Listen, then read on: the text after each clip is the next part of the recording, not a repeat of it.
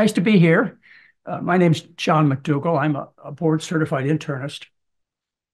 I've been in the practice of medicine for over half a century, which gives me experience. Maybe I'm not young, but I've got a lot of experience. And I've written 13 national best-selling books, run live-in programs, had television and radio shows, just a whole bunch of fun stuff. But I think the thing you need to know most about me is that I love being a doctor, and I'm the luckiest doctor in the world. And the reason is my patients get well. They don't get a bunch of drugs and a bunch of excuses. They get well. And what I'm going to present for you today is probably the most perplexing problem out there, and that's that everybody's too fat. And I have a paper here, a research paper that just came out that says that 91% of the people in this country are overweight. You know, when that many people are overweight and sick, you've got to pretty much figure everybody's in trouble. So this is a presentation I'm giving to you and to your relatives and to your friends and your coworkers and so on. And if you understand what I'm going to say in the next, who knows, hour and a half, 2 hours, you really understand the concepts. I hope to set you free, to give you control over your health, because that's really what you want. And, you know, you've heard the saying, the truth will set you free. I've got another one for you. The truth is simple and easy to understand. I got one more for you. The truth don't change. The truth don't change. And that's why I've been teaching the same thing for half a century. So let's see. I started out in Michigan. Met my wife, Mary, who has become my lifelong partner. We've been together over 52 years. And then we met in Grand Rapids, Michigan, and decided to go to the most wonderful place in the world that we could find at that time. And we considered California and Florida and Texas, sunshine and water. That's what we wanted. And then we decided that what we were going to do is pick the sunniest, happiest place on earth that we could figure. And that was the Hawaiian Islands. So in 1972, Mary and I left the Michigan area and moved to Hawaii, where our whole lives were changed. I spent a year as a surgical intern. I learned a lot. But one thing I really learned is I should not be a surgeon. I was terrible at being a surgeon. I could have figured that out beforehand, before I even took the effort. I'm the kind of guy that can't nail two boards together with a hammer and a nail. You know, my carpentry skills are basically nothing. I had no place being in an operating room, but I didn't want to leave Hawaii. And so this is 1973, finished my year of internship, and I was offered a job on the Big Island of Hawaii. And that's where I pretty much learned everything that I know today. I was offered a job working on a sugar plantation. Didn't know what that was, but at least I got to stay in Hawaii. And they said, look, John, you're going to be taking care of 5,000 people, sugar plantation workers, all the way from the managers to the people who work in the fields. They're your patients. You're going to do everything for them.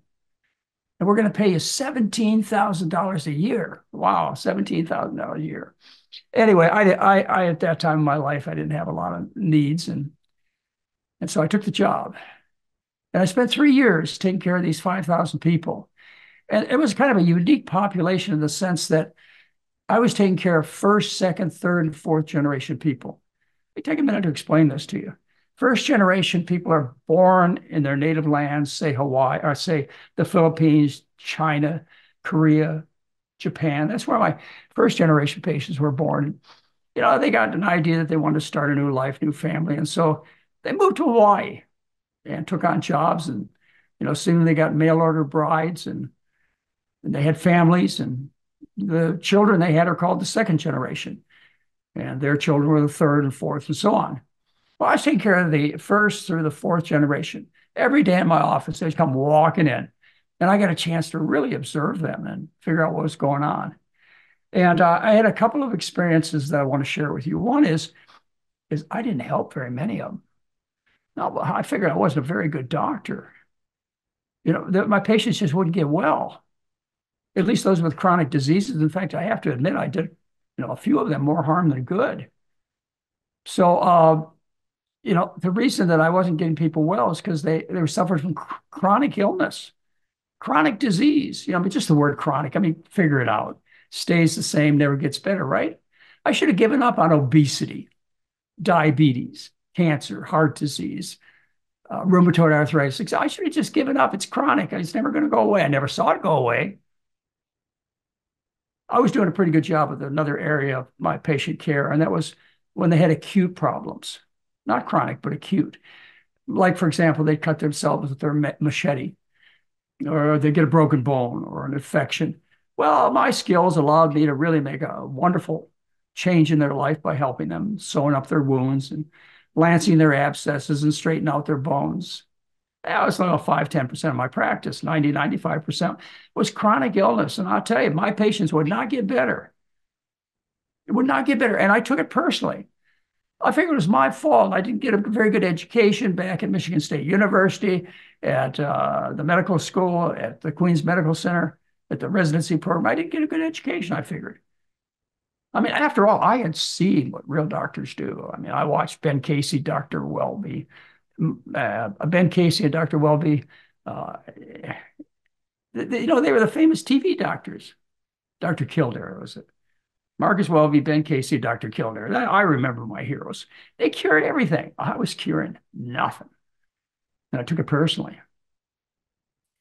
Well, that's one thing they taught me. They taught me my limitations as a doctor, big time. But the second thing they taught me was they taught me about how people ate differently. And if they ate differently, they suffered different problems or had different advantages in life. And what I was looking at is primarily their diet. The first generation, they were raised in Japan, the Philippines, etc. And they learned a diet of rice. 90% of their food was white rice. A few vegetables, maybe a little fish on rare occasions, but that was it, rice. The first generation, and they moved to Hawaii. And, we had Texas Drive-In, the home of the malasada, right up from where I lived in the plantation. And they learned. We had the first McDonald's come to Hilo, Hawaii in 1974. I was one of their first and best customers. Second generation learned well, but they still had some ties to the first generation. But by the time you got to the third generation, they were fully westernized. In fact, I have to say the third and fourth generation, they ended up actually more overweight and more ill than the patients I had trained on back in Michigan. They enthusiastically embraced the Western diet. Anyway, 3 years of that, deciding I was a bad doctor and had to fix that problem. And still hadn't done a lot changing my diet. Changed it a little bit at that time. Anyway, after 3 years in 1976, I went back. Well, I went back to the John Burns School of Medicine in Honolulu, Hawaii. That's where I went. It was a great program. And I went back to learn how to be a good doctor. I had a good attitude. And I watched my mentors, all these really, really good doctors from major universities all over the country. And I watched them apply their skills to similar patients to mine. And guess what? Their patients didn't do any better. So I figured out pretty quickly the problem was not mine. The problem was the system doesn't work. And it hasn't changed much in the last 50 years. It still doesn't work. People are still sick, still overweight. They're not solving their problems. So I went back into training, really made some major changes in my diet beginning in 1977. I'd have to say pretty close after 1977, I became what you call a pure vegan. And went on to an internal medicine residency program, and I became a board-certified internist. What's that tell you? That tells you that I at least know as much as other internists know, because I took the test to prove it. But, I wasn't really having a lot of fun. Even after my residency, I had to do general work just to put food on the table and shoes on the kids and pay tuition. I mean, I had to do just general doctor work. But eventually I developed a practice in Hawaii where my practice came completely from people who were interested in what I was interested in. And that happened about 1986. I threw away my beeper. I stopped working after 5 o'clock, and I only saw people who wanted to practice the kind of medicine that I practice. So I set up a practice, a general practice, and stayed in that practice until, let's see, about 1987. Yeah, I was there from 1978 to 1987. I was in general practice. So 1986, 1987, I was contacted by the people in California from the St. Helena Hospital, where they'd run programs related to diet and exercise. St. Helena Hospital was an Adventist hospital, so they had the Seventh-day Adventist religion behind them, which encouraged vegetarian eating, if you know anything about the religion. Anyway, they convinced me that my professional life would go better if I moved from Hawaii to California. And so we did so in about 1987. And I ran for 16 years. I ran a live-in program. It was a 12-day program. Sometimes it was a 10-day program.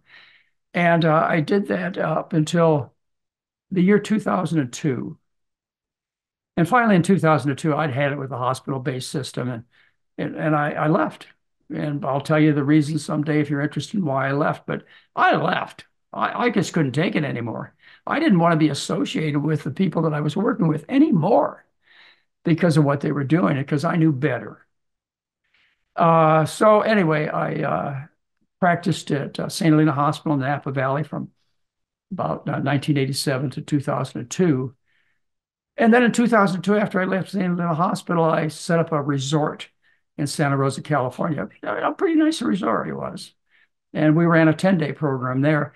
And I saw over 3,000 patients there. So 3,000 at St. Helena, at least 3,000 in the resort program. We stayed there for 18 years. And then we had the pandemic, the COVID-19. You remember, and no transportation, no hotels, nothing.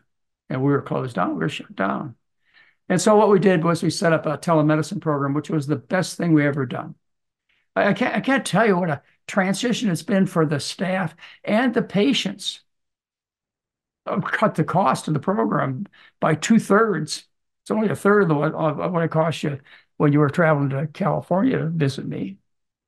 And so we cut the costs. We improved the compliance and the education, and in some ways, the personal contact. So the people are now doing better at our telemedicine program, which we've run for it's coming on 4 years now. They did better in the telemedicine program where we took care of them in their own homes. And that's part of why. Because they were in their own homes and they could learn how to cook right where they were living. It doesn't like they had to travel from the resort, go home, throw everything out and start over. No, we take care of them right in their home. Anyway, we're getting far better results and people are much happier with the telemedicine program. And that's where we're at today. But along the way, I've educated myself in various areas of nutrition and medicine. And most of those you can find on my website, most of the discussions, the things that I've learned on the website with drmcdougall.com, or you can go to YouTube. I must have 200 videos out there. But anyway, if you want to get into heart disease or cancer or autoimmune diseases, you'll see how I practice medicine. We call it McDougall's medicine. We call it a challenging second opinion because it's not the way I was taught. It's a food-centered program and a lot of fun. So in my career, put everything together: internship, residency, private practice, St. Helena Hospital, the resort, and now I've touched, I've cared for, I've talked to over 12,000 people. I've earned the right to talk to you, not only because I've had that kind of education, but also because of my personal health. I've earned the right to talk to you. I was a very sick child and young man because my parents believed that the most important nutrients that I could possibly consume for their family was calcium and protein. They didn't know at that time, nobody seemed to know at that time, that there was no such thing as protein or calcium deficiency. But they thought there was, thanks to the dairy and the meat industry. And as a result, I got fed a heavy diet of eggs and meat and cheese and so on. Well, I was constipated as a kid. I had terrible stomach cramps. Lost my tonsils at 7 due to all that dairy, 7 years old. As a teenager, I was lethargic, and I have to say I didn't have any endurance. I had plenty of oily skin and acne, I did for sure. It was not good. And then something happened to me that changed my life forever. And that is at age 18, I had a massive stroke. I ended up in Grace Hospital, Detroit, Michigan for 2 weeks. And at the end of the 2 weeks, I assigned myself out against medical advice because I could move my thumb that much. And that's about it. Well, it changed my life in a couple of ways. One, it introduced me to the medical businesses. It introduced me to the medical profession. And it was important that that happened because we had a respect for doctors that probably most of them don't deserve. We thought doctors were next to God. And I wasn't that quality of a person. I was a regular old person. And oh my goodness, I could never become a doctor. Well, anyway, I met doctors, and they weren't that impressive. I'll tell you that. I met some of the best specialists in the Detroit area. I was at Grace Hospital. They come in and see me. They take my history, physical examination, and they get done. I was a curiosity. Only about 1,000 teenagers a year have strokes, heart attacks. And then they ended the conversation after their visit. And it always ended this way. I'd ask them 3 questions. What's wrong with me? What are you going to do for me? And when am I going to go home?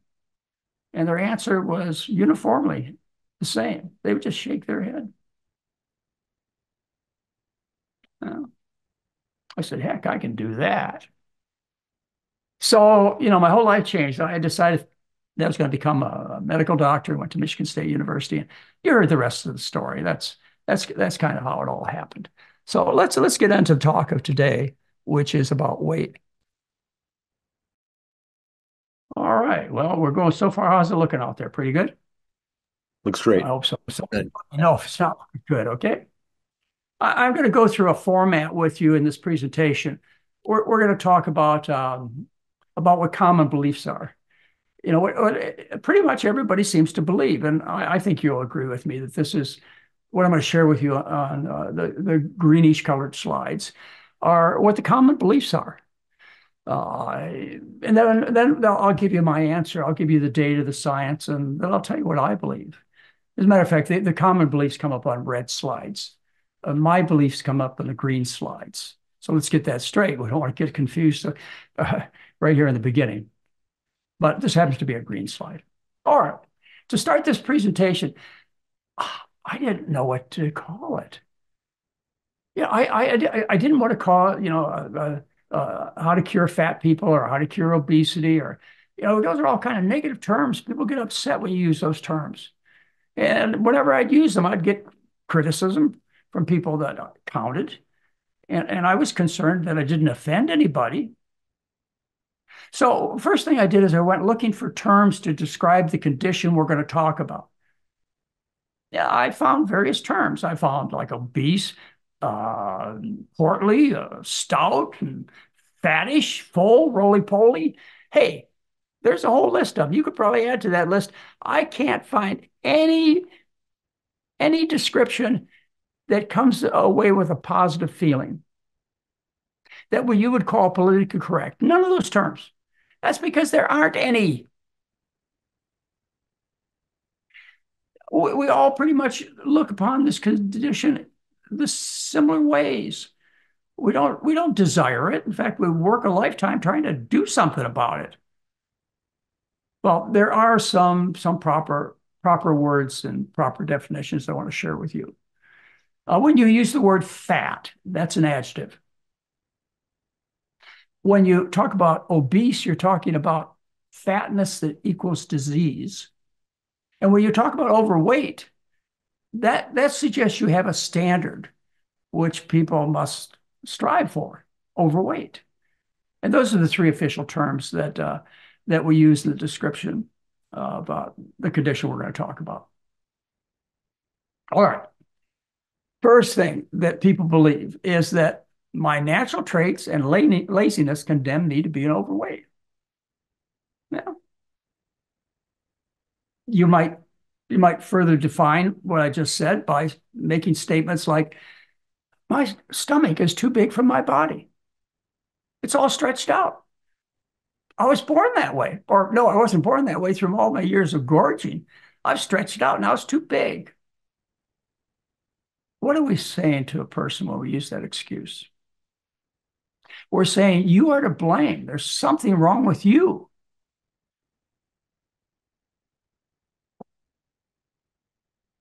I was just born with fat genes. That's my problem. After all, there's a lot of animal research that's done that identifies genes that have a tendency towards gaining weight with various animals. So maybe you got fat genes.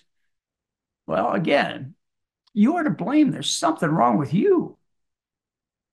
Or how about your emotional mental state? You got names for yourself when it comes to this situation. You're a compulsive overeater. You got an eating disorder. Maybe it's psychiatric. You are to blame. There's something wrong with you. How about exercise? This is one I'm sure initially you would go for. You'd say, oh, yeah, it's my fault. I don't exercise enough. Well, again, you're to blame. There's something wrong with you. And of course, none of these are true.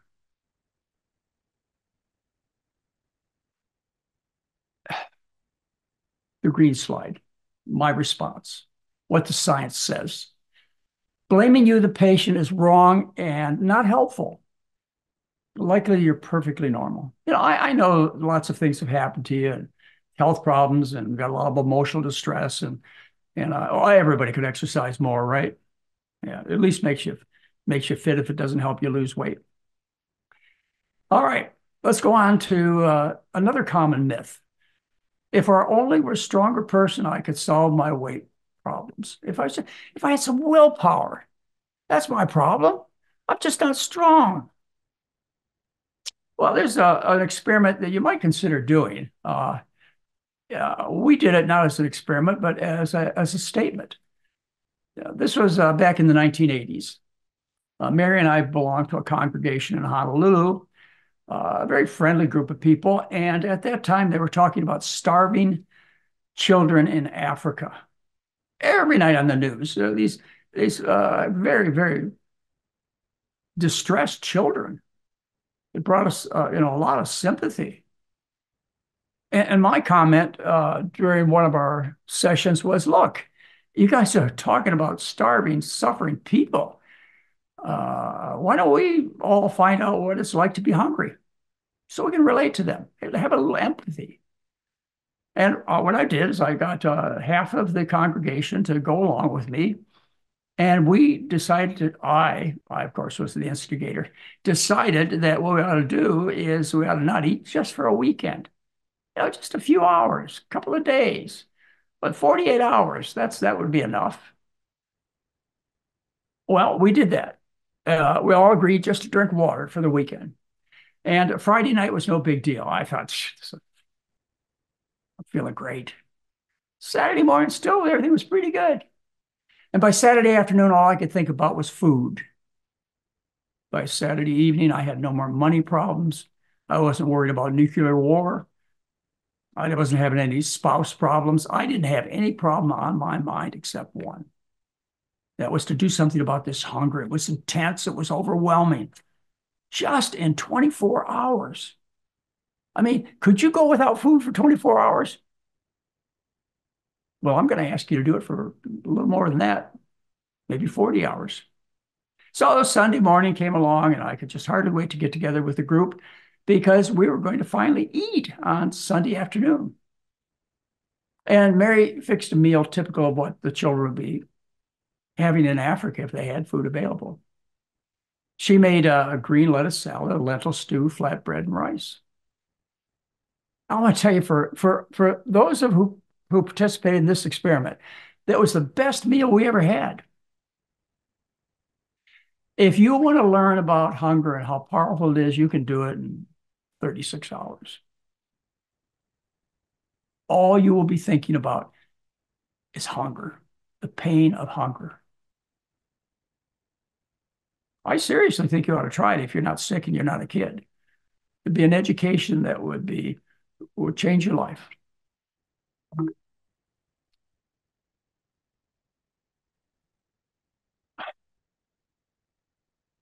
During World War II, lots of people suffered starvation, particularly Western Europe. This occurred through many parts of the world at different times, so it's nothing necessarily unique, but it was a time that at least our parents experienced during World War II, and because of the lack of food, people were desperate. And they would get whatever food they could find, and what they found were primarily foods that we eat on the McDougall diet. Interesting. They're primarily vegetable foods, nuts, seeds, potatoes. Well, one of the things that they're eating in Holland, which was kind of interesting, was they were living on tulip bulbs. Those are underground storage organs, tulip bulbs. That was the main source of calories. Well, at that particular time, a fellow by the name of Ansel Keys, he developed the K rations, which is the food they still feed people. They were just feeding K rations in a part of the world where they're having a lot of disasters right now. During World War II, it was K rations. Ansel Keys, K rations. Now, Ansel Keys did the 7 country study, which is the foundation for us believing that animal foods are the source of many of our illnesses, in particular heart disease. Ansel Keys did that. Ansel Keys, of course, is a very famous man, and he took his talents, and what he decided to do was to set up an experiment called the Minnesota Starvation Experiment. And they took over some community grounds, fairgrounds, and he set up this experiment to learn about hunger, to find out what it was about, so that we could better deal with it. At that particular time, World War II, and in the future, Ansel Keys decided to do that. So he was able to get 36 conscientious objectors, 36 young men who didn't want to kill, but they wanted to serve their country. And so they volunteered for this experiment. It was an 11-month experiment where they changed the amount of food that they were allowed to consume. It was called the Minnesota Starvation Experiment. 11 months. The intention was men to lose 25% of their normal body weight.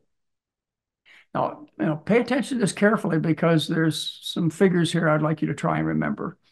The first 3 months, they fed them what typically these men would be eating as far as calories are concerned, about 3,200 calories a day. Then they cut their food intake in half. And now for the next 6 months, they had to eat half the calories. They were under a condition of semi-starvation. They were taking in 1,570 calories a day for 6 months. And then they had 2 months of refeeding. Most of the men were put back on food slowly, but there was a small group of 12 that were told, you can eat whatever you want, eat as much as you want. All right, so we have starting out with 3,200 calories, cutting those calories in half during this period of semi-starvation that lasts for 6 months, and then a refeeding period. Now, I want you to note that the semi-starvation period, they weren't starving. They weren't in a condition called ketosis, where your appetite is suppressed. They were just semi-starving, where you have the pain of hunger.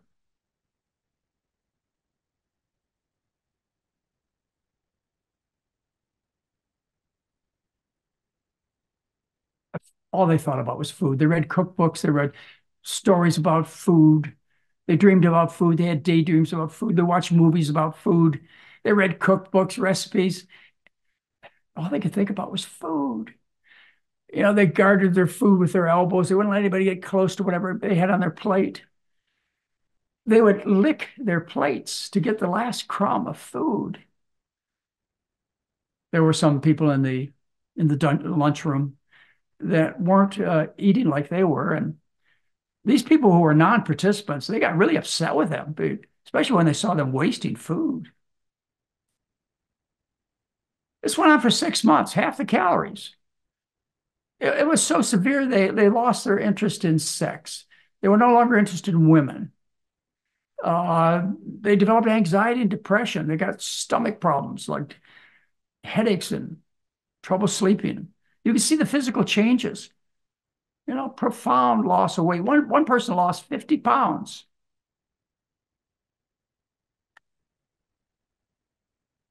They chew gum. they would stick three sticks of gum in their mouth, and it would chew rapidly just because that mechanical sensation would give them some type of satisfaction, not nearly comparable to satisfying hunger. They rummaged through garbage cans looking for food. They play with their food. Increase the amount of spices and salt. It was a tough time, to say the least, for these men. 6 months semi-starvation. Now, most of the men, all except for 12, so that'd be what, 24, they were carefully refed, slowly refed. But they took 12 of these men and they said, look, go out and eat whatever you want. Eat as much as you want. No restrictions. And they did something called the overshoot phenomena. They ended up gaining more weight than they originally started at. And this happens in typical starvation populations, is when food is reintroduced to the population, they eat to the point where they almost kill themselves. Can't stop. Anyway, they gained 10% more of their weight than they'd started with. But even though they replenished the fat, that didn't stop the overshooting effect. They had to replace the tissue of the liver and the spleen and the muscles, which we call non-fatty tissue, before they return back to their normal weights.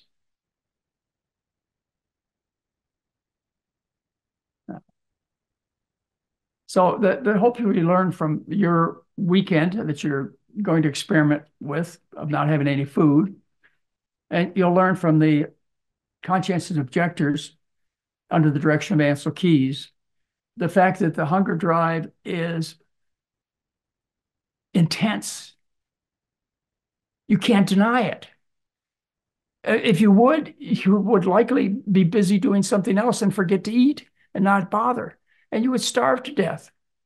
It has to be that intense. It's one of the three basic drives that keeps us alive. Myth, common myth. Suppressing my hunger drive with diets and drugs is my best hope. Diets and drugs. I mean, that's what you've tried in the past, or your friends or relatives. Diet and drugs. The diets that have been popular for so long. Well, the first diet that's been popular for so long is the starve yourself diet.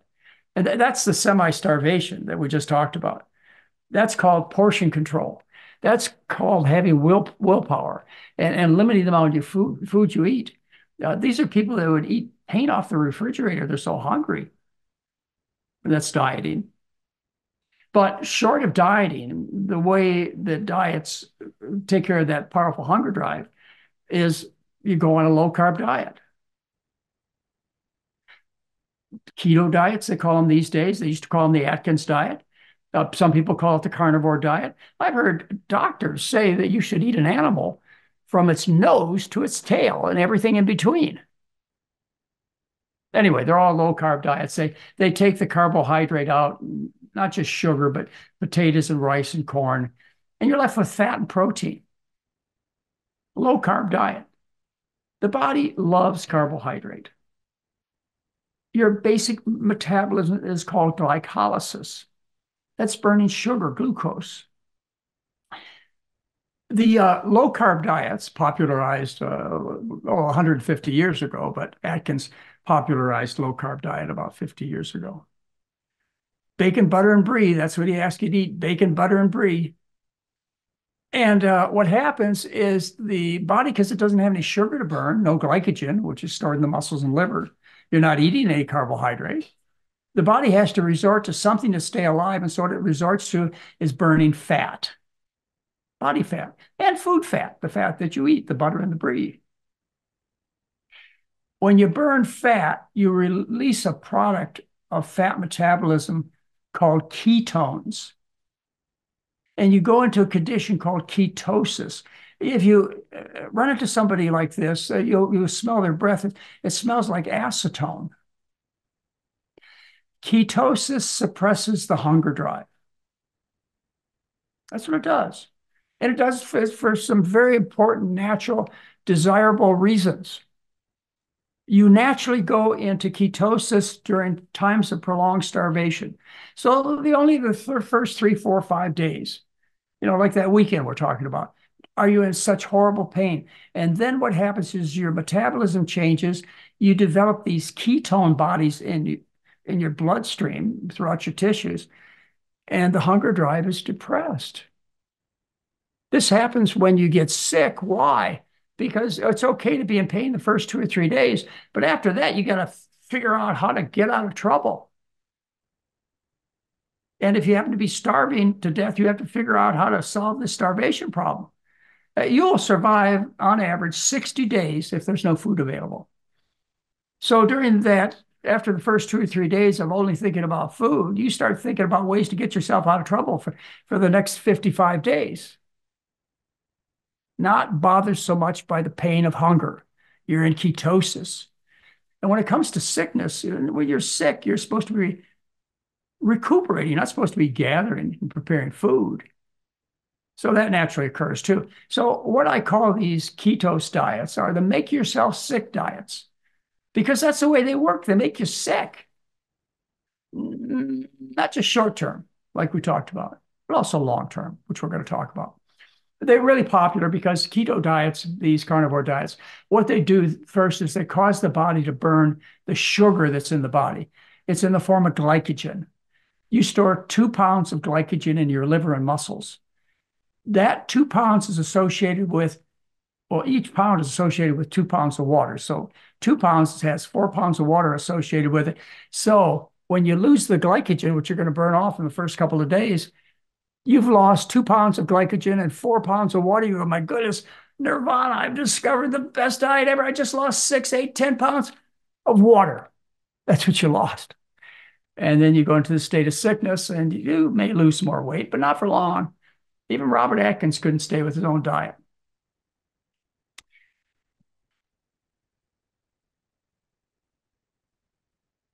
About that time, these Atkins people, these low carbers, they started writing articles. They still do. They haven't stopped.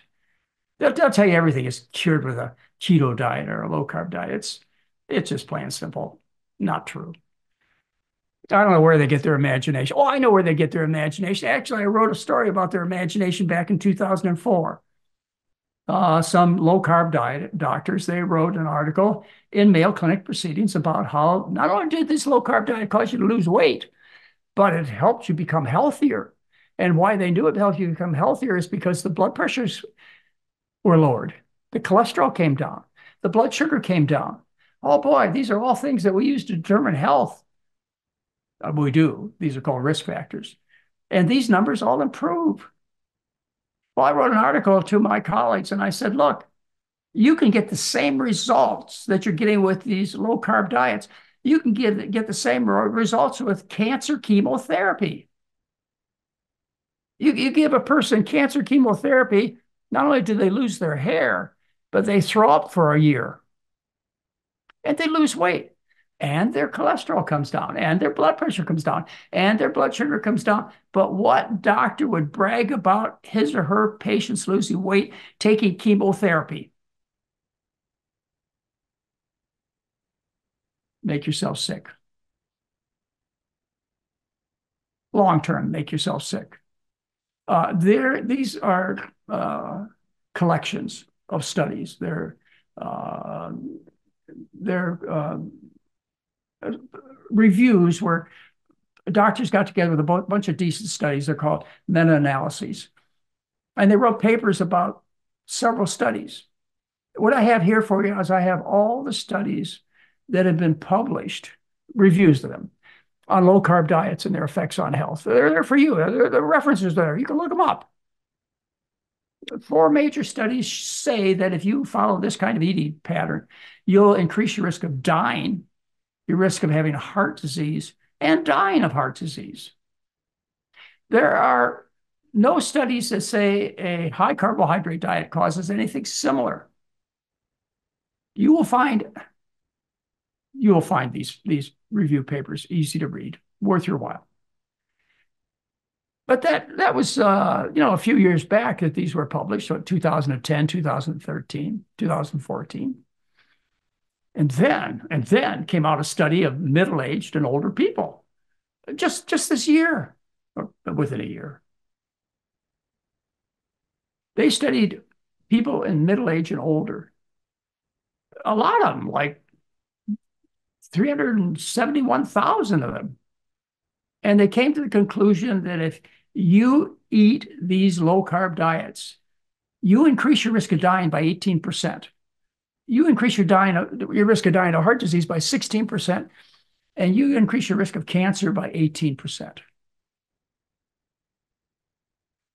The studies aren't going to start showing anything different. These diets will make you sick and they'll kill you. Don't follow them. There are a whole bunch of drugs for weight loss. Most of them have been complete failures, and that's why you don't hear much about them. Like fen-phen. You heard about fen-phen. They had to take it off the market because of heart disease. And you may remember Orlistat. Orlistat's the one where you got greasy farts. You had leakage, anal leakage. That wasn't such a popular one, was it?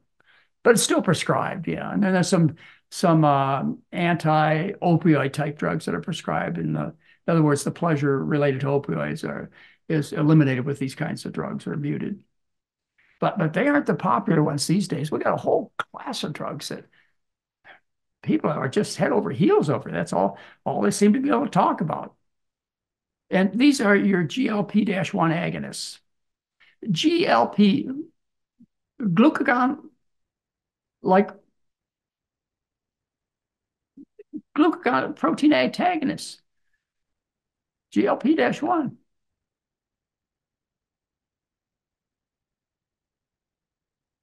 How did they develop these? They developed them by discovering the poison of a Gila monster, which is a reptile that lives in Southwest United States. That's the only place this little monster lives. And he has, in his lower jaw, he produces a venom that when he bites a person or another animal, they suffer intense pain, nausea, vomiting, stomach distress. They really get into trouble, but it only lasts a couple of minutes. It doesn't kill. I mean, one person died, I think, of the whole study of these Gila monsters. And by the way, the poison is as serious a poison as you would get from a rattlesnake. So researchers discovered these effects and that they made you lose your appetite, develop nausea and vomiting. But it only lasted a couple of minutes. That wasn't so good. So they took this Gila monster poison back to the lab and they figured out how to make it last longer, so that you could maybe get by with a shot or two a day. Or now you can get by with a shot a week, an injection a week.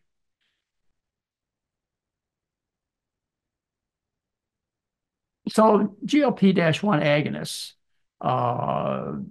their desired effects. This is what they hope and expect to get by giving these drugs.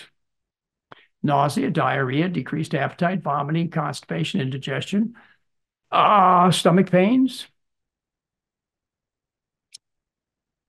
Those are the desired effects, which are very similar to what you get when you get bit by a Gila monster. And then there are some more undesirable effects, which they list. And fortunately, they're not all that common, these undesirable effects. GLP-1 agonists. But doctors, researchers, scientists will tell you, they won't tell you that the main thing related to these drugs is the nausea and vomiting. That's why they work. They make you sick. What they'll do is they'll use adjective statements such as the reason our particular drug works so well is it slows gastric emptying. That means the whole gastrointestinal tract slows down all the way from the stomach to the small intestine to the large intestine. It slows down. It's inhibited in its activity. So that's one of the excuses. The others, they say, well, we changed some hormones related to appetite, like ghrelin and leptin. That's what we do.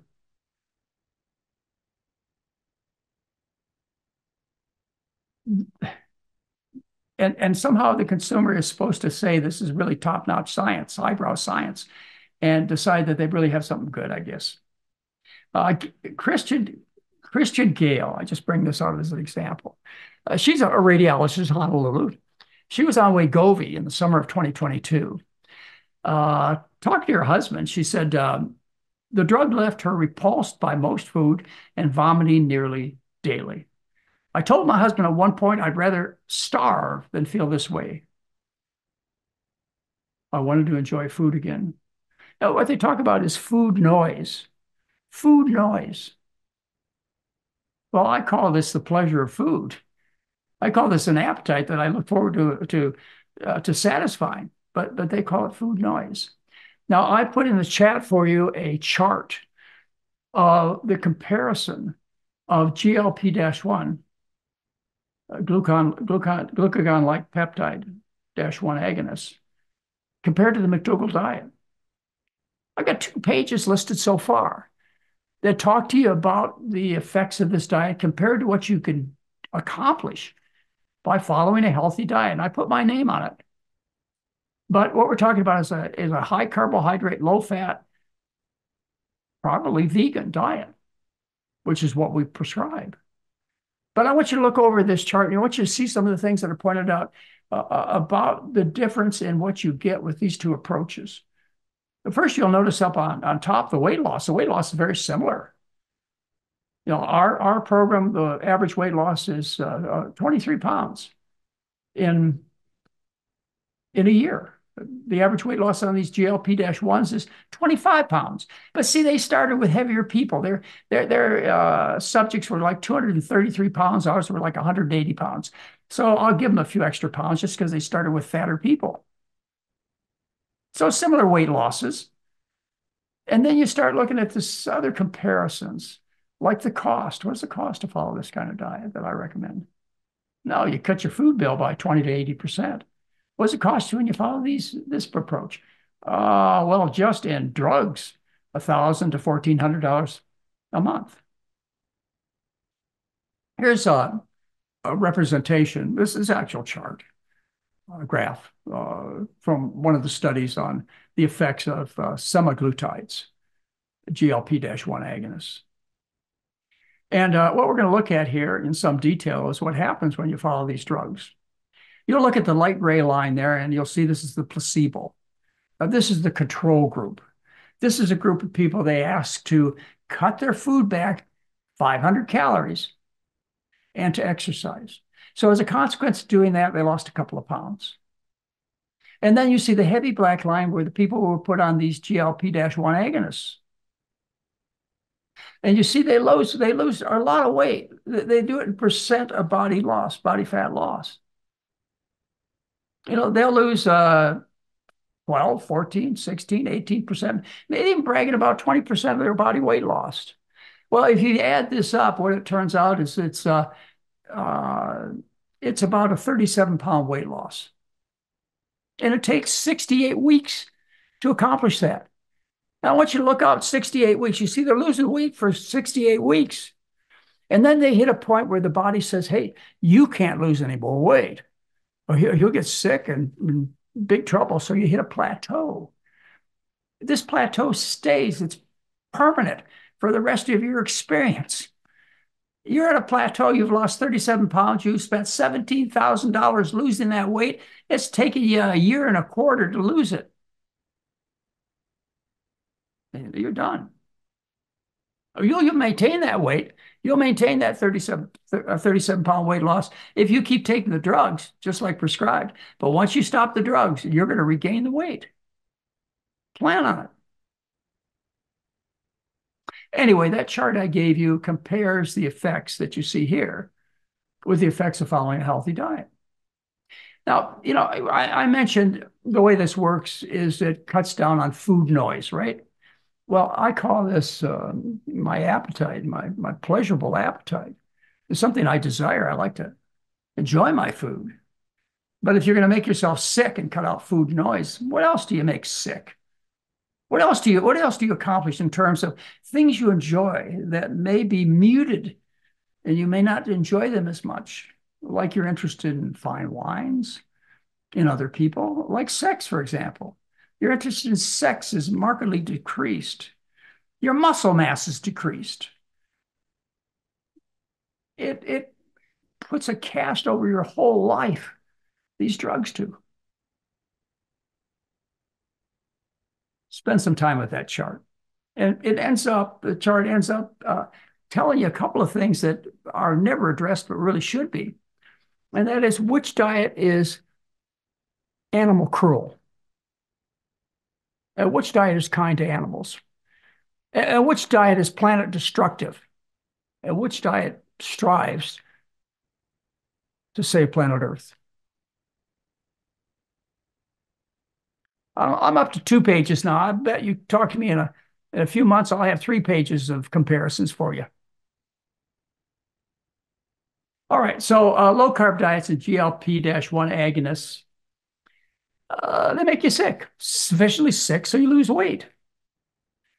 But I tell you, you look at a lot of the movie stars out there, and Oprah's one of them that's been identified. And I have my suspects about certain politicians that are on these. Seem to be losing some weight these days. They don't look so good. All right, so I've told you 2 ways to mute the appetite. Go on a low-carb diet, make yourself sick, you develop ketosis, you don't eat. Carnivore diet, keto diet, whatever you want to call it. Or you can take drugs that are highly effective. But look at what you have to pay to gain so little. 37 pounds, 68 weeks, $17,000 of being sick. And you're sick.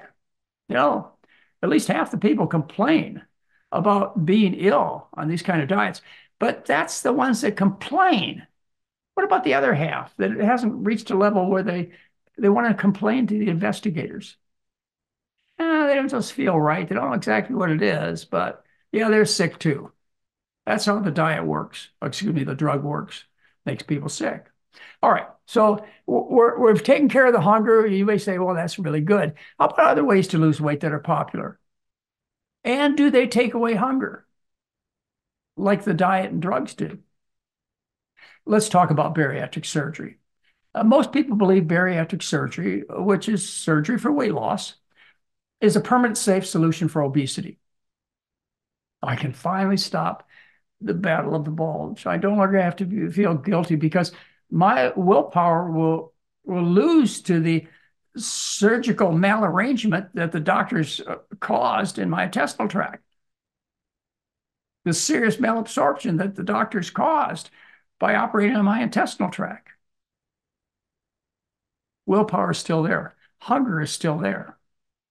So we have all these bariatric surgeries, and they work. You lose weight. And besides that, you have some other benefits I want to acknowledge. Reduces your risk of dying, reduces your risk of heart attacks. Cures diabetes. Let me tell you, the cure rate for diabetes is close to 80%. From the surgery, close to 80%. Anyway, you do lose some weight, but they have to rearrange certain parts of your intestinal tract.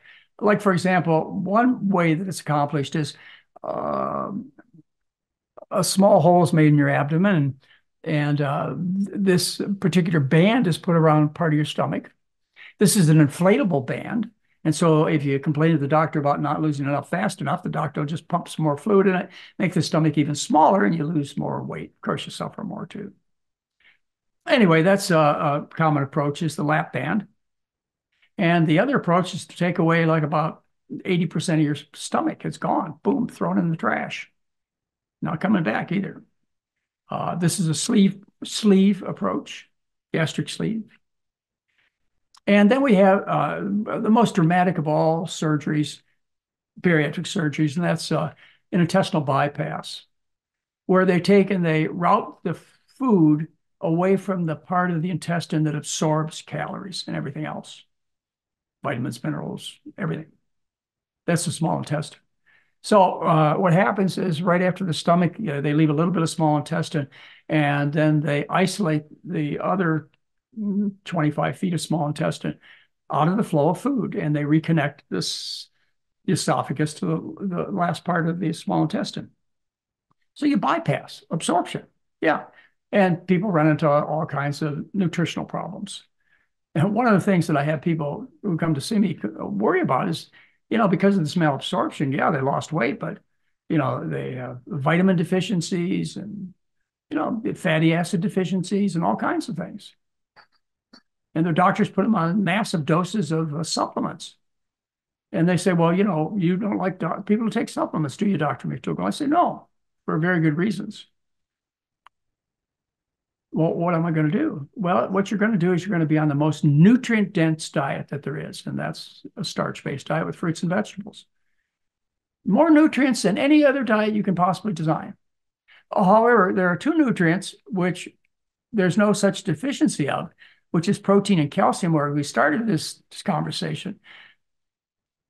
Those two nutrients are not a problem here either. It's not just saying it's calcium and protein deficiency, but that's all we learned. We don't have to worry about that on the McDougall diet, not at all. Not having animal foods in it. But the vitamins and minerals and so on, you're eating a diet, if you follow our plan, that has more vitamins, minerals, plenty of essential fat, all the protein, amino acids you'd ever need, et cetera. You don't need to take supplements. Let's talk about Al Roker. I think he's a good example. He's public, he brags about his physique and his weight loss and his steps. Yeah, he's a NBC's weather reporter. He gets a lot of time on air. You can run across him. Al Roker, in 2002, he underwent gastric bypass surgery, lost 100 pounds, went from 320 to 220. And he was so proud. I can see him there holding his pants up. And then he regained the weight. In September of 2018, he went on a keto diet. And you see, he got good results, lost 40 pounds. Tune into the TV tonight.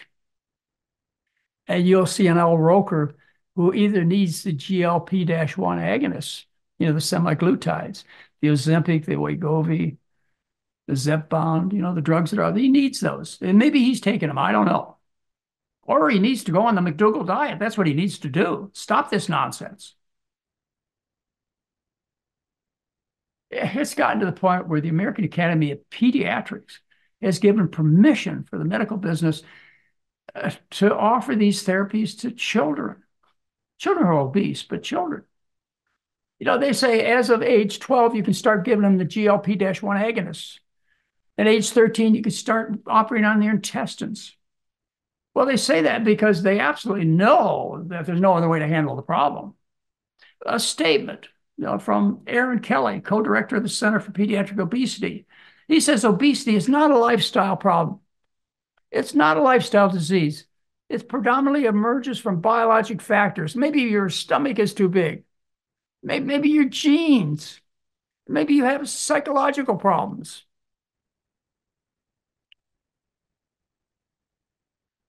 You're to blame.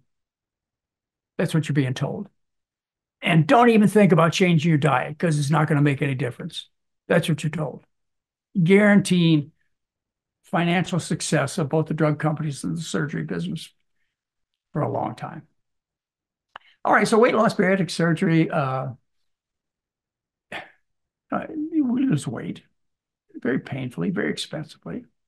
But one of the things I want you to reflect on is these people are still hungry. They just can't eat.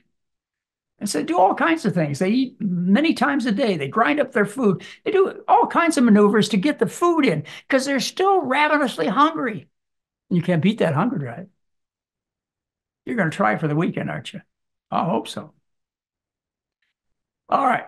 So I'm doomed to be fat and in poor health, people say. Unless I take the drugs or the surgeries, that's what they say. And as I say, 91% of people, I can show you the research, 91% of people are over fat for their health. But those people,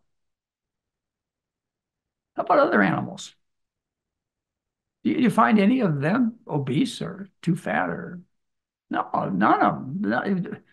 Hippopotamuses, giraffes, gorillas, they all seem to be pretty much the size they ought to be, aren't they? Yeah. As long as they have enough food of their natural diet, they're just fine.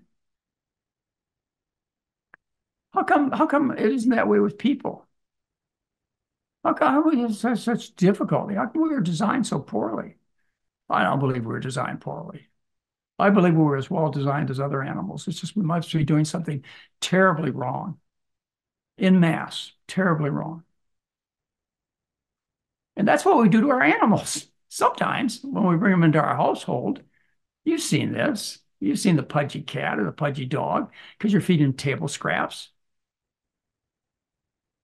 Sure, you can make your animals sick and overweight. Just feed them a diet that's not intended for them. Just like, there are billions of people.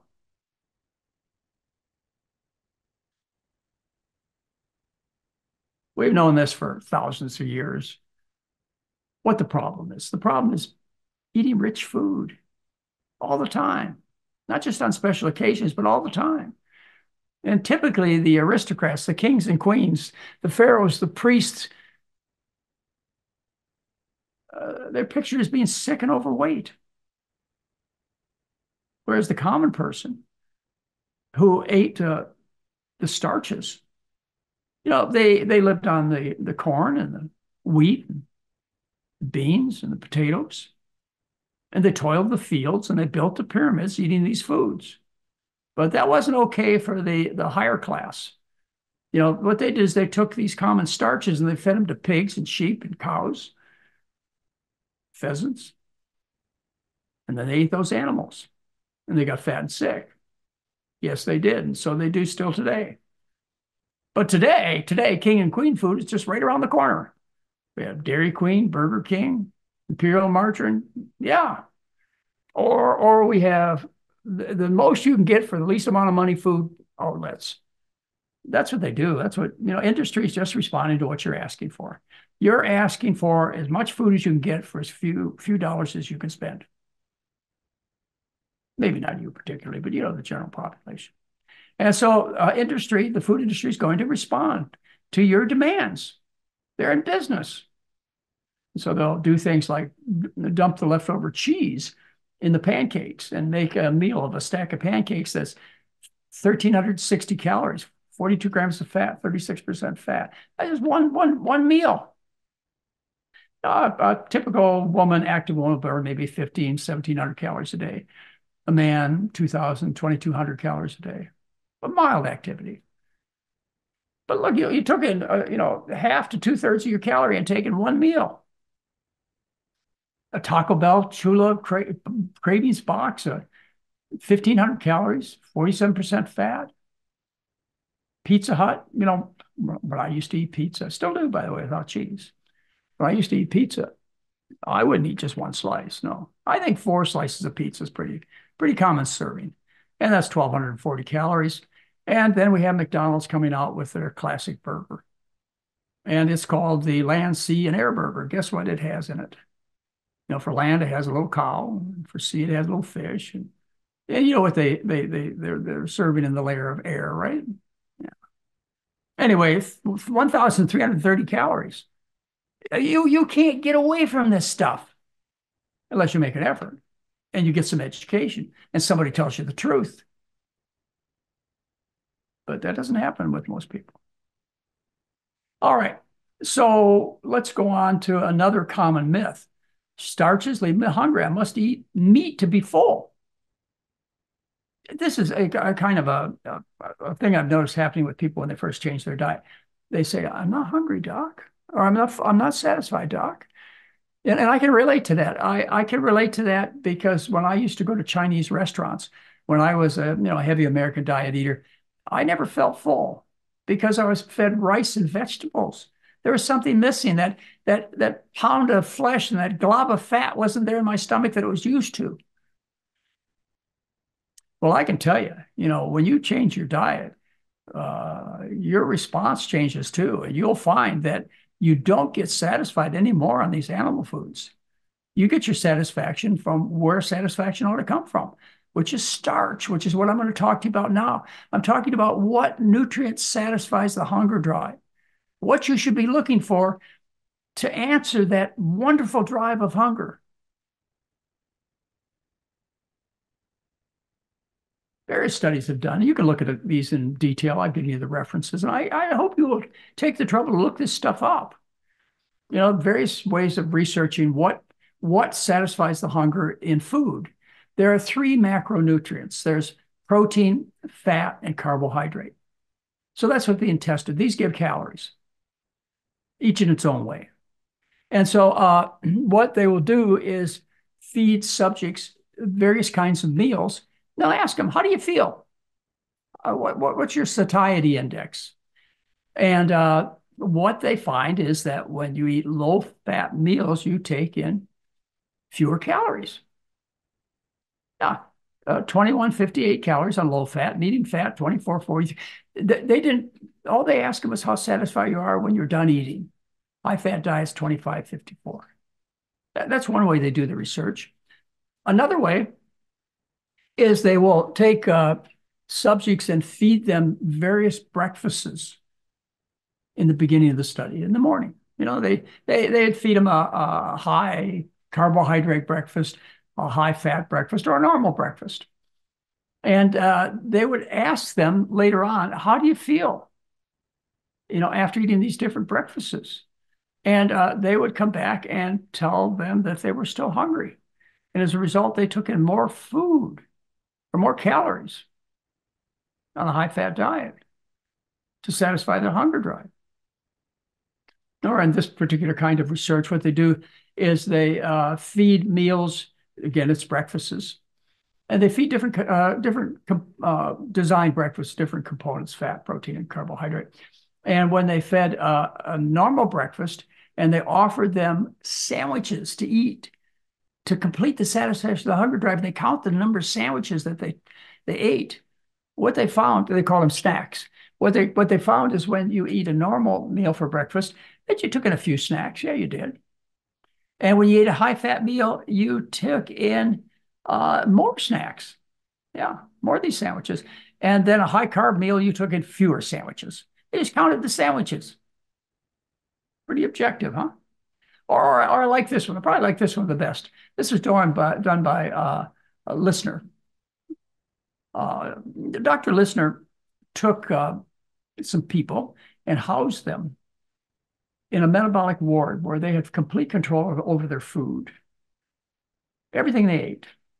And what they did is they fixed meals where they could disguise the amount of fat in a meal.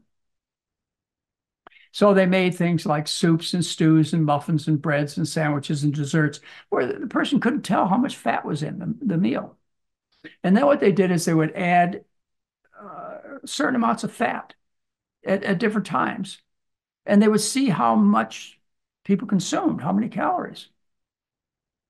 And they were completely unaware of whether it was a high-fat or low-fat bread or muffin or soup. They didn't have any idea. They just told them to eat until you're satisfied, your hunger drive. And by making this kind of recommendation, look what they found.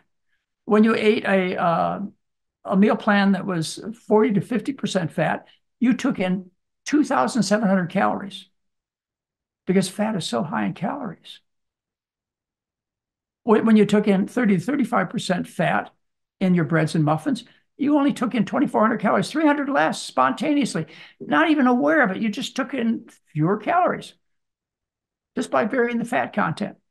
And then they brought it down to 15 to 20% fat, and you see they reduced their intake of calories by 600 calories without even being aware of it.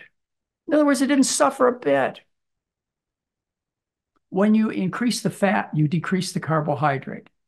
And we're going to talk about the varying properties of satisfaction of fat, protein, and carbohydrate in our next section. One of your big clues might be your tongue. This is where you first contact food. You learned in high school, maybe junior high, the biology of the tongue. And you learned about 4 tastes. They're the taste for salt, the taste for sweetness, simple sugars, which are on the tip of the tongue, which tells me that you are a seeker of salt and sugar. You desire these things. It feels good when you eat salt and sugar. You love these salt flavors. And then there were 2 taste buds on the back of the tongue that prevented you from poisoning yourself. They're bitter and sour. when you took in something, a plant food that was, say, medicinal or poisonous, these taste buds became active and you spit it out. Those are the four classic taste buds. And since that time, they've discovered three others. One is a taste bud for fat, but this one works the other way. If you can taste fat, you don't eat it. Okay. Those that don't have a lot of fat tasting taste buds, they eat it, the fat. They don't notice it. So that was one of the taste buds that was discovered. The other was for umami, which is actually a taste for MSG. Some people will tell you it's a taste for meat. It's not. It's for monosodium glutamate. And then the last taste bud was discovered at Oregon State University. The researchers there published in Chemosenses 8 years ago. What they did is they took subjects and they blocked the sweet tasting taste buds, the ones that tasted sugar. And then they fed them various foods. And what they discovered was a starch tasting taste bud, an independent taste bud that was just as powerful as the sweet tasting taste bud, which tasted bread and rice and potatoes and so on. We are starch eaters in part because we have a tongue designed with taste buds for us to go out and eat starch.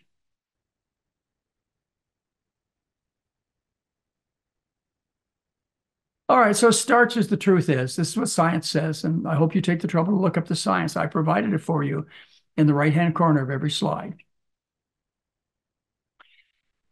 The truth is carbohydrate is satisfying to the hunger drive. Carbohydrate is your body's preferred fuel. It's glycolysis. All right. The myth out there is starches make me fat. I must avoid potatoes, rice, and bread. Don't eat rice. Turns to sugar. Makes you fat. And that's why there are so many fat Asians. Wait a minute here. Yeah, it's complete nonsense, isn't it? A little demo I've enjoyed giving for the last 40 years to various audiences. And let me share it with you. It involves beakers that are the size of your stomach. And what we're going to do is put 500 calories of food in each one of the stomachs and see what happens. The first thing that happens when you fill up the stomach is you cause a bulk effect, a filling effect.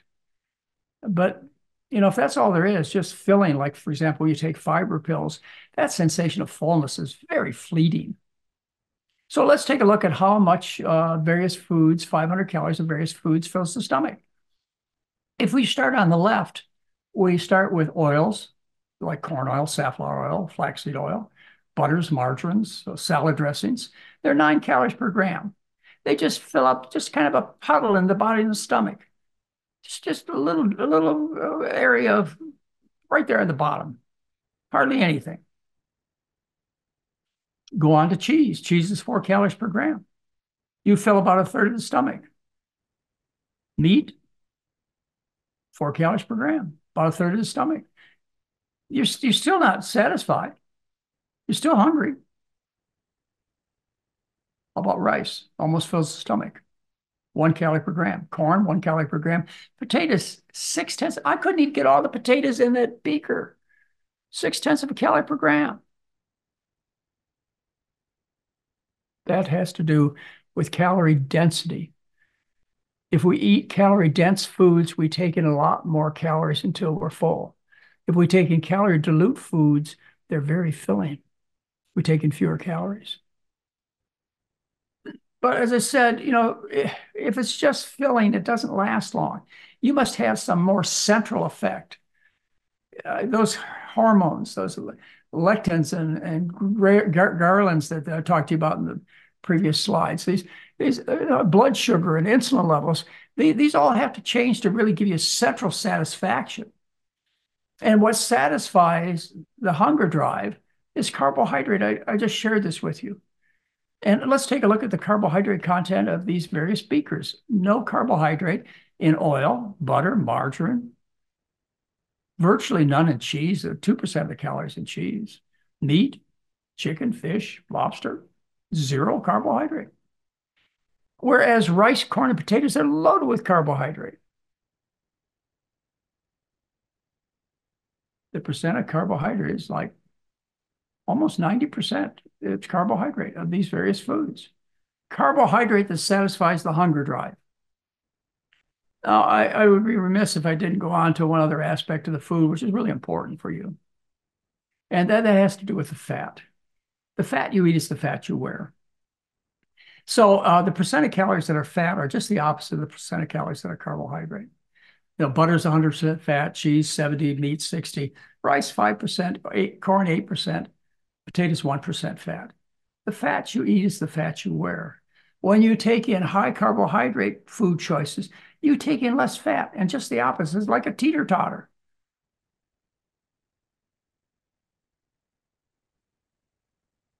By the way, the percent of fat in the McDougall diet is around 7%. I showed you the experiment by Listener where they used a 15 to 20% fat installation into their hidden foods. That was 15 to 20%. The McDougall diet is 7% fat. So you would expect these results, these changes, and then some by following the diet I recommend. The fat you eat is the fat you wear. Now, here's where you really want to look up the studies because they're important. The fat you eat is the fat you wear. From my lips to my hips, that's the saying. Fat moves effortlessly. It moves from your fork and spoon to your buttocks, thigh, or abdomen. It moves so effortlessly that the body doesn't even change the chemical structure of the fat. So I can tell what you like to eat based upon biopsying your body fat. I can go in there with a needle, suck up some body fat. I can take it back to the laboratory. I can analyze it. This was done in 1960. We're looking at, 64 years ago.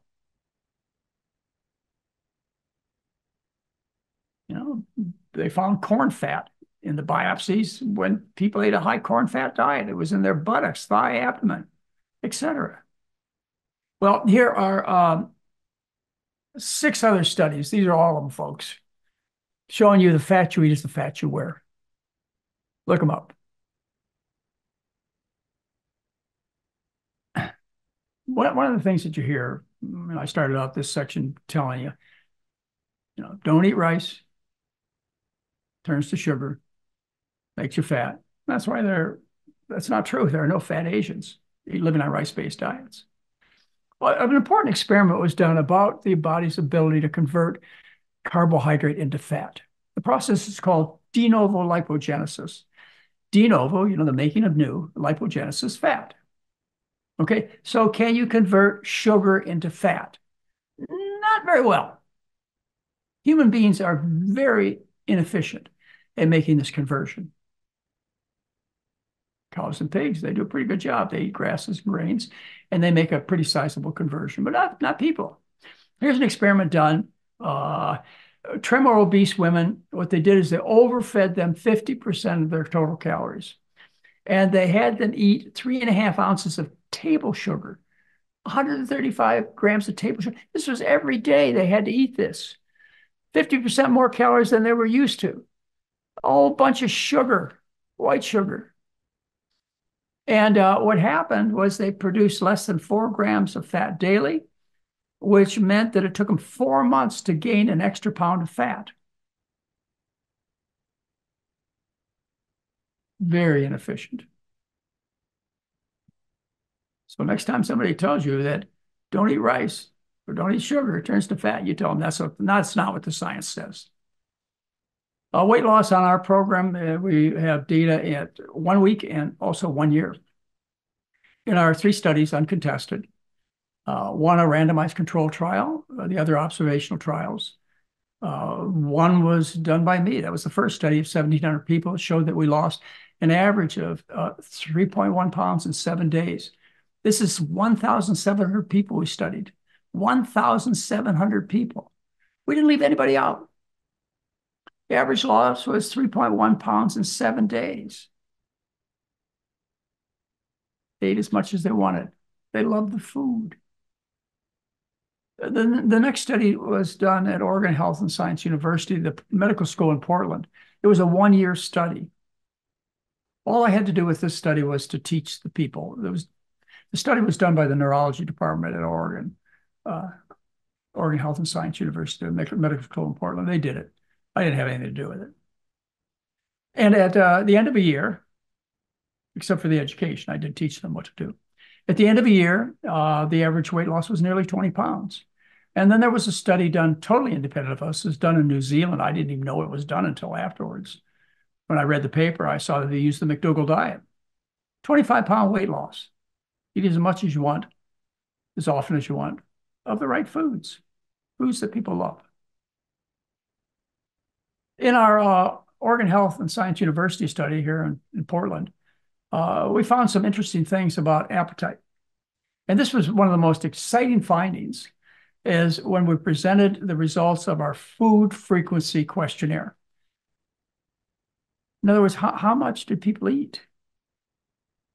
And what you see here is the control group, which is the red dots up there. These people were asked to stay on their typical diet, the Western diet, for a year. And then another group of people, the intervention group, they came down to our clinic in Santa Rosa, California, where we kept them for 10 days. And we taught them the program. And you can see what happened to their fat intake. It went from nearly 40% down to nearly 12% fat, their intake, overnight when they learned the program. And they maintained this low-fat intake for a year.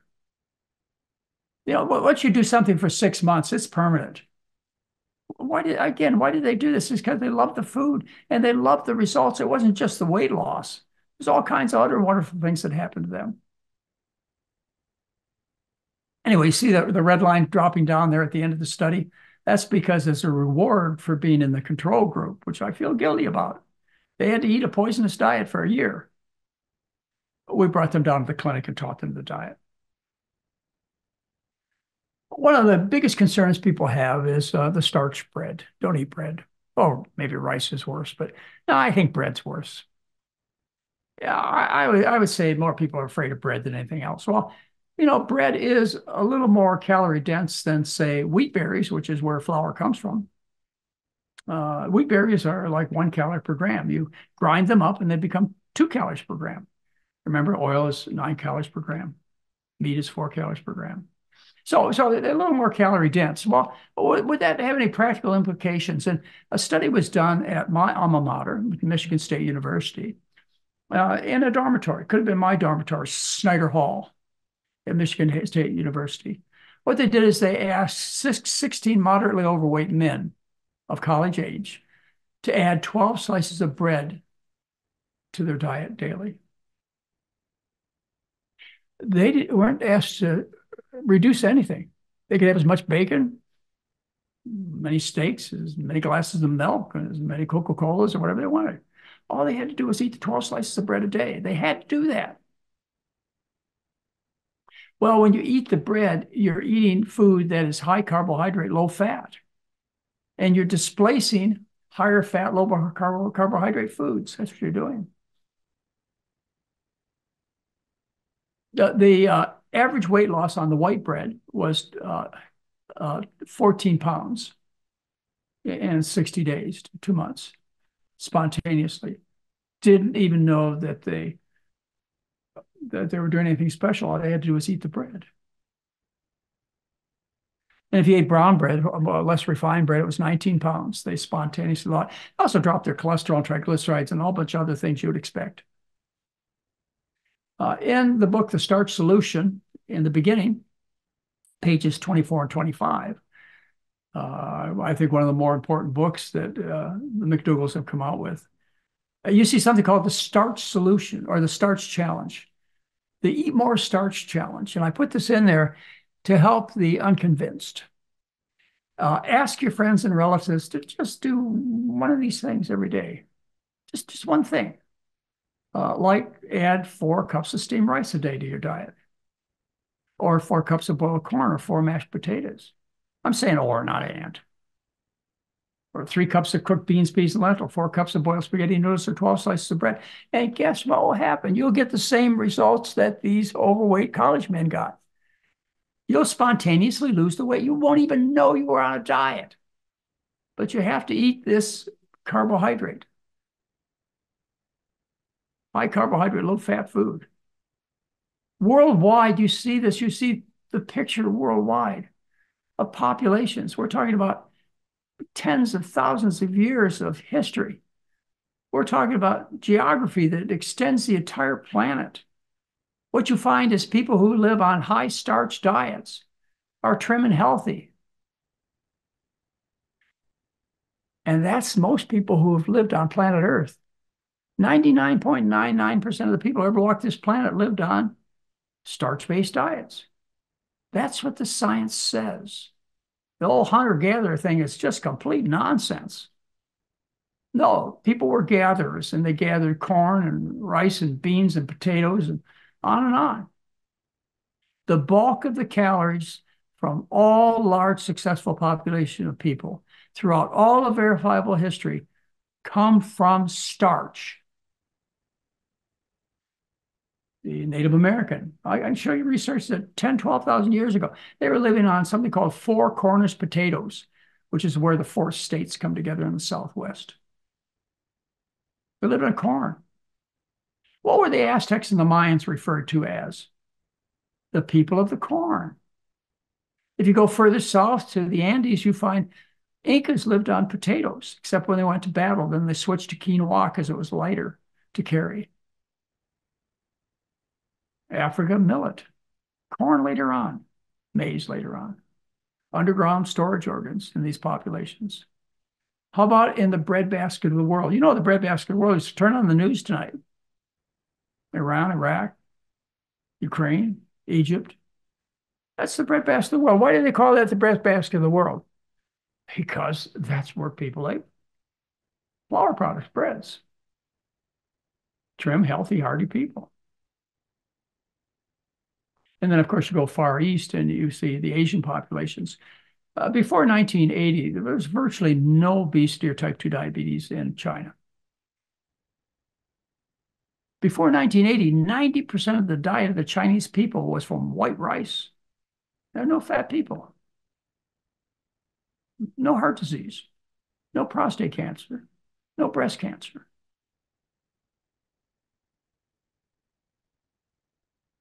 So the science is clear. The science proves that starches, even bread, are satisfying to hunger. Boy, that hunger is not going to let you alone. We've decided that, right?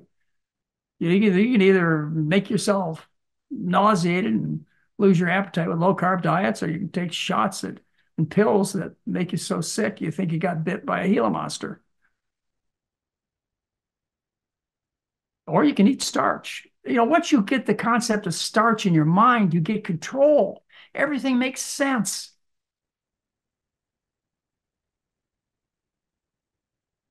I get the complaint once in a while the McDougall diet caused me to gain weight. Don't work for me. It's pretty rare, but it does happen. I've got to have an answer for these people. Well, one thing is they're coming in calorie deprived to the program. They're coming in having been on the low carb diets, having lost their 6, 8, 10 pounds of glycogen and water. And when they start eating, they regain their glycogen. They gain weight. Or you have the overshoot phenomena. I mean, many of the people who come to our program have been suffering intermittently through dieting. They've been in pain. They remember the pain of hunger. And when finally food's available, we tell them, the more you eat, the trimmer and healthier you're going to be. Well, we unleash that food on people. Sometimes they overshoot, like they did with Ansel Keys' study of starvation. But that corrects itself very quickly. Not when you gain fat mass, but when your organs get their weight and strength back. Your liver and your muscles and your kidneys, etc. That's when you hit the trim body weight. You may gain weight on the McDougall. Really rare, but you may, a few of you, and that's why. Don't fret. It's just a matter, folks, of something you can just open your eyes and see, huh? Can't you? You see what happened to various populations of people who were once praised as trim people, particularly the Asians, the blacks, the people in India, or even the Middle East. Compare those to Americans or Europeans or people from Australia or New Zealand. So if we're going to fix the problem, plain and simple, what we do is we change back to eating patterns of people who are trim and healthy. Well, that seems like a simple thing to understand, doesn't it? If you want to be one, you do one. You got to find one. And the Asian population is a high starch diet, so the people you want to find.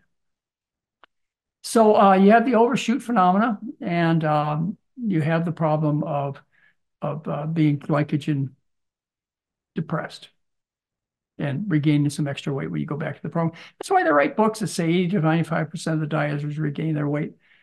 Well, they do, but probably permanently when they follow other programs, but not on a starch-based diet. All right, so what do you do? What do you do if you find yourself gaining weight? Well, be patient. Be patient. You'll lose the weight if you need to. Thin people won't. But you got to think about things when you follow the diet. First of all, you got to think about, are you really following the diet?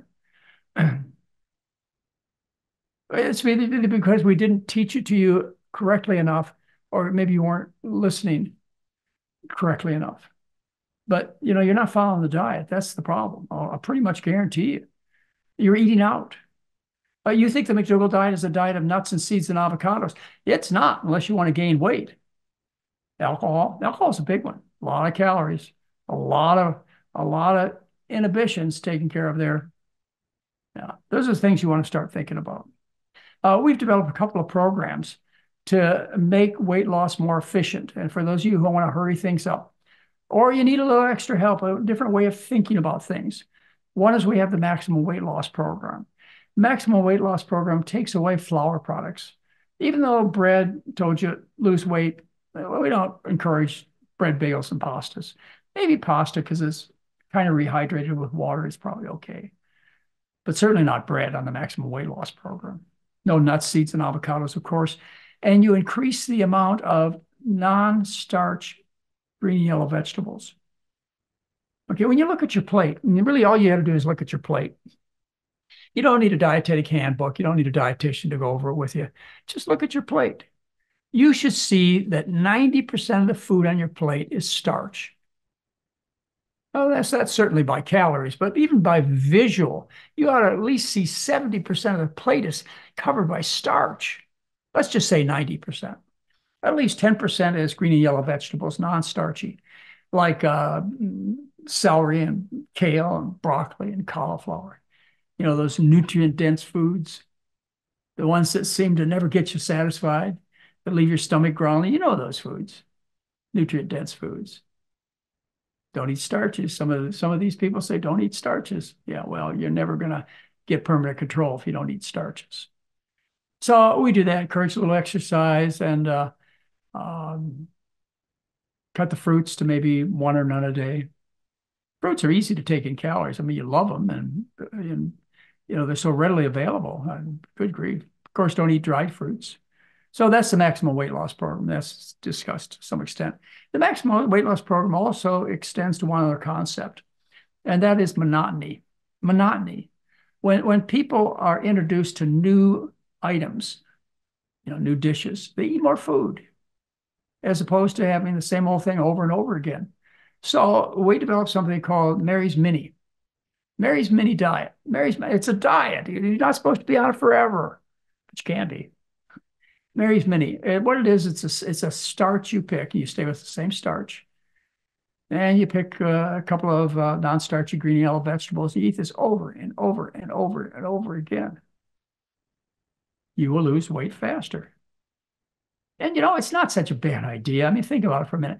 Those populations we just talked about, the people in Central America, South America, or in times of past, the American Indians, the Aztecs, the Mayans. I mean, think about it. Think about the Asians. Their diets are pretty much single source starches. Potatoes from South America, corn from Central America, rice from Asia. They have rice for breakfast, lunch, and dinner. The statement for good morning in China is, have you had your rice today? That's how they greet each other. Monotony is okay. In fact, we encourage it, monotony. But we've got over 4,000 recipes published, so you can have a different recipe every day. One of the problems that we have is people lose too much weight. Now, I know you think not, but it does happen on occasion, more than occasion. And so what I use is I use the Kempner weight chart. This is from the rice diet. This is what Dr. Walter Kempner said you should weigh based on your height, fully dressed. And I put these in to reassure you that you're not losing too much weight. Okay? It's to make you realize that, what you may consider normal is based on a population of overweight people. That's who you're being compared with, not starch eaters. Anyway, if you take a look at the various heights and weights there, you can see where you fit in. And people who are sick, people who have diabetes and heart disease and so on, they need to be weighed even less, 10 to 15% fewer pounds. Yeah. Anyway, this chart is mainly put there to reassure you. You're okay. So you are a starch eater, starchivore, starchitarian. Until you understand this, you will be out of control. Once you get this concept in your life, everything becomes easy. The truth is easy. It's easy to understand. And the truth don't change, folks. People have been eating starch-based diets for a long time. Anyway, if we could be of some help to you, we have a telemedicine program, offer excellent medical care all the way through the program, the entire 12 days. We offer support. We have support specialists that get up in the morning with you, ask you what your blood sugar is, what your blood pressure, what your cholesterol might be, how you're feeling for the day, what are you going to have for breakfast, lunch, and dinner, how are you going to deal with your friends when you go out to dinner, how are you going to put up with this complaining family member, et cetera. Support specialists spend all day with you. And we have an excellent education staff. We have Doug Lyle and Jeff Novick, and Heather McDougall, and Chef AJ, and good grief, we just have a whole bunch of talented people you already love. Jack Dixon for exercise. All done in the comfort of your home. Thank goodness for the internet. Anyway, you get in contact with us very easily. Go to our website, drmcdougall.com, or give us a call. We'll see how you'd fit into the program. We offer a little sample of the program too. Our medical director will see you, not start treating you, but we'll see you. You'll be charged, but that charge goes to the payment of the program if you decide to take it. So our medical director will sit down with you today, or maybe tomorrow, or maybe Monday. So very shortly. You don't have to wait long, and get everything worked out in terms of your medications, and at least get started what you need to do, think about, eat, et cetera.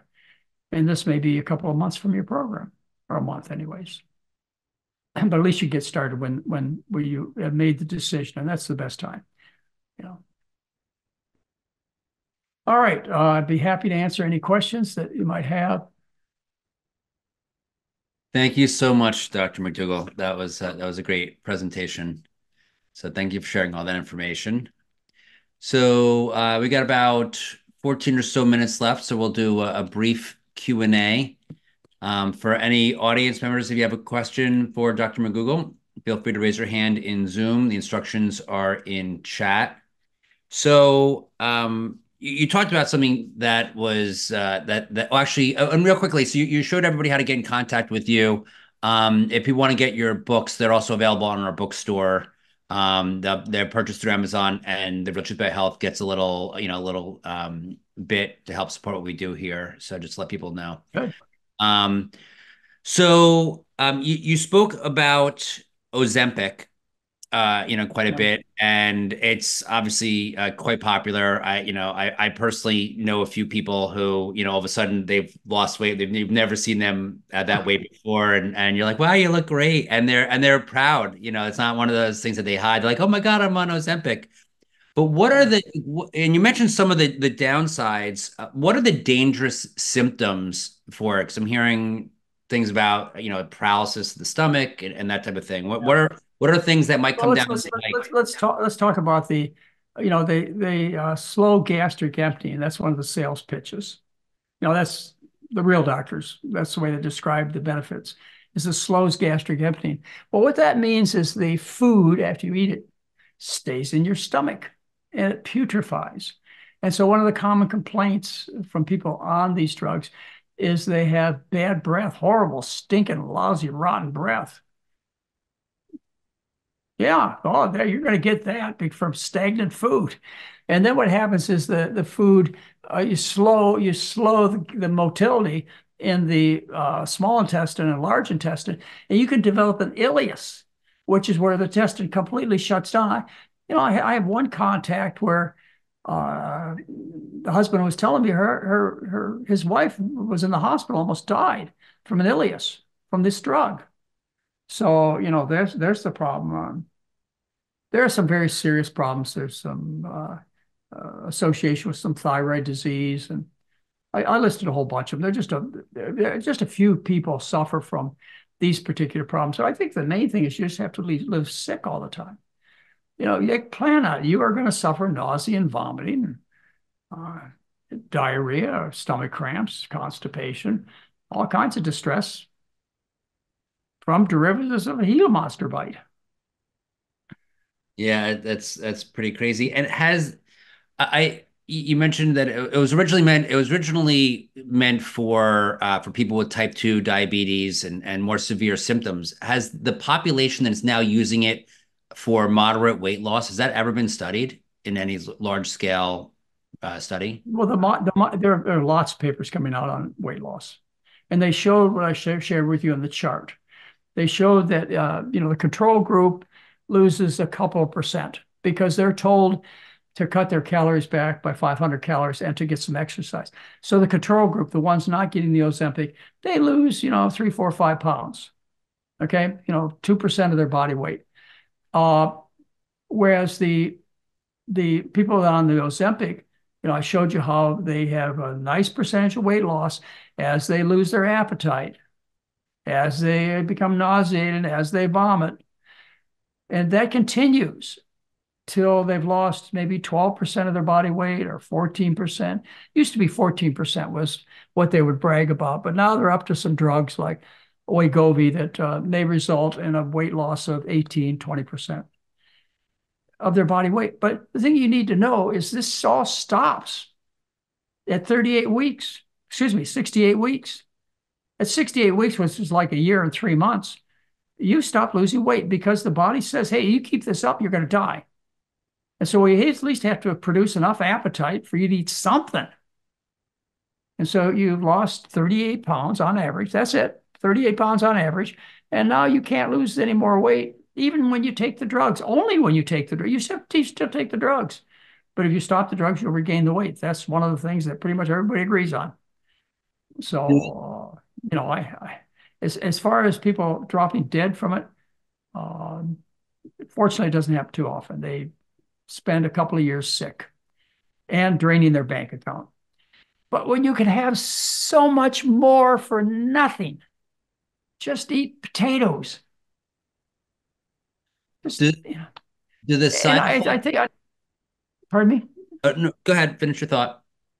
No, I really have a dilemma in my life is, I see these people out there overweight, usually, because most of them just don't bother being hungry. It hurts too bad. And most of them can't stand the nausea from low carb diets and the constipation. And most of them can't afford these shots. So they're overweight. And I walk by them and I'll meet them and I'll talk to them. I'll think about it. And I'll say, well, if you just understood, you could have the same amount of weight loss in a year. We get what, 23 pounds, they get 25, or a couple pounds difference. Same amount of weight loss without any of the side effects or cost nothing. Kind to the planet, good to animals. You don't lose your sex drive. You don't usually lose your muscle mass and bones. You also lose bone on these drugs. I listed like 2 pages of stuff, and all the research is very clear, very consistent. You're not going to find any disagreement. on what I shared with you in terms of results. So if somebody sat you down with that 2 sheets of paper that I handed out to you, and you went point by point through it, and you said, well, Aunt Margie, what do you think? Don't you think you ought to give this McDougall thing a try for a couple of days, a couple of weeks? We have people who, well, me as an example, have been eating this way for half a century. So it's not because we're consciously suffering and working at it. It's because these are the foods we love.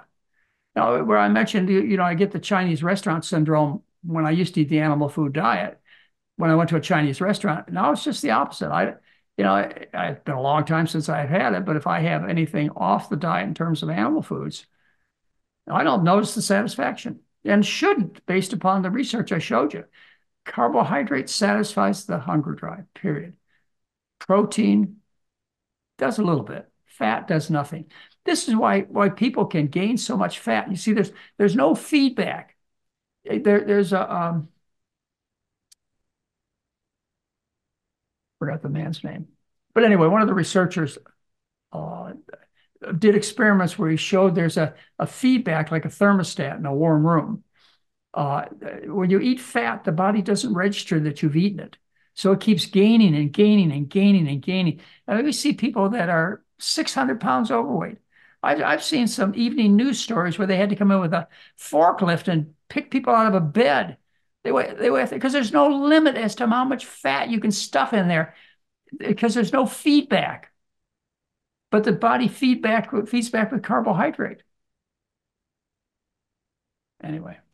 So did the It may take a little study for you, but if you just stop and think about it, all large successful populations of people throughout all of verifiable history, including half the people of the world today, live on starch-based diets.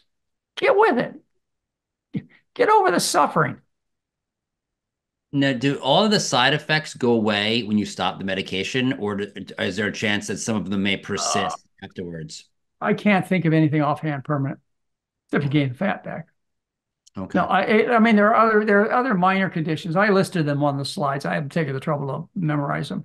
Thyroid conditions, and I don't want to mention them because I can't remember in detail. They're about 10 slides back. So hopefully you'll watch this presentation more than once. Definitely will. So we had a speaker on earlier today, and as you know, we invite all different perspectives here. Generally, people who are plant positive, but the speaker was talking about 12 items that you need to remove from your diet, and one of them he listed, and not to get you triggered here, but he said potato skins. Is there anything Potato in skins. potato skins? Is there any kind of potato skin that you know that has anything in it that Yeah, you don't want to consume? yes, I do. Okay. But potato skins aren't going to be any healthier for you or any unhealthier than the potato meal, than the white potato. Yeah, what will hurt you is something called solanine, which is a poison that develops when potatoes rot. Hmm. They develop a green discoloration under the skin. And this solanine causes a little nausea, a little fatigue. It never kills anybody, but spoiled potatoes have a green discoloration that occurs. So eat fresh potatoes. No, there's nothing wrong with potato skins. You don't have to eat them. There's where I thought you were going to ask is, do you have to eat the skins to get all the vitamins and nutrients? The answer is no. It's all it's in the white meat or the orange meat or whatever you're eating. And on your diet, what is the preferred way of cooking potatoes? Or it might be easier to say, what are the ways not to cook potatoes? Obviously, the most common way that people get potatoes in their diet is fried potatoes through French fries. I assume that that's not what you're talking about. So what are the ways, the cooking methods that you recommend? Well, of course, you're not going to add cheese to your potatoes. Well, that's where the potato got the bad reputation. It's the baked potato got a bad reputation because of the company it keeps. It's the bacon, the sour cream, the butter, etc. If you're going to add these things to it, you're going to change the benefits of your meal. The potato will still be there. It's still fighting for you, but it doesn't have much of a chance against bacon and cheese and sour cream. It just doesn't. So, yeah, I guess I could extend this shortly by telling you that I can share with you. You can find them on my website. Two experiments where they raised people on potatoes alone. One instance was 6 months, a man and a woman, and another was for a year and a half. Perfect health. Had no desire to get off the potatoes. They were happy eating just potatoes. So the name of the researcher who did the one on the couple is Kahn. Look up Kahn and all potato diet. It was published in 1928. You'll find it. It's available free on the internet. Great. KON. I'm sure many of our participants will be checking that out. So I want to we've got 2 minutes left. I'm just going to throw it out to the audience for a quick question. Janet M., please state where you're from and ask your question. Hi, Dr. McDougall. I'm from Maryland, and I just wanted to thank you so much for all the wonderful work you've done over the years. I've followed some of your work and really appreciate you and all your great work. My question is, in the slide about the maximum weight loss, you had that one can eat 8 to 14 times a day. So I was just wondering if you could expand on that. So does that mean eating every hour, every 2 hours? And does that speed up weight? Okay. You choose. It's based on experiments where they compare gorgers with nibblers and grazers. A gorger will eat once a day or twice a day or 3 times a day, whereas a nibbler or grazer will eat 14 times a day. You can pick whatever you want. What happens is when you gorge, there are times between meals which your body has to resort to food storage because you're not eating. So all the enzymes, et cetera, that go to putting fat into your fat cells and making whatever conversion they have to make, all that takes place during that period of not eating. If you're going to gorge once a day, twice a day, you're going to eat, et cetera. When you nibble, you never have to resort to the storage metabolism. You're eating all the time. You've always got a carbohydrate with you. The other thing has to do with insulin. If you measure the area under the curve with gorgers versus nibblers, as far as the insulin produced, you produce much less insulin when you nibble or graze. Insulin drives fat into fat cells. So you choose what you want. It's just I'm trying to give an example from 1 or 2 meals a day to 14 to 20 a day. It doesn't matter. You pick. It's helpful. You don't have to be hungry. Just eat. Or I would encourage when you're hungry, eat. There's nothing wrong with you. To take the attitude as a doctor when they meet you that you're a genetic defect or a psychological disaster, how much help can they give you? And they've already condemned you to it being your fault. When I look at you, I look at a thin, healthy person just following the wrong rules. And we'll bring that health and the good looks out in a very short period of time. So, yeah. Thank you so much. So we're out of time now. For our guests, Dr. McDougall will be on our second panel of the evening at 8:15. So if you have any questions, you can join us at that time.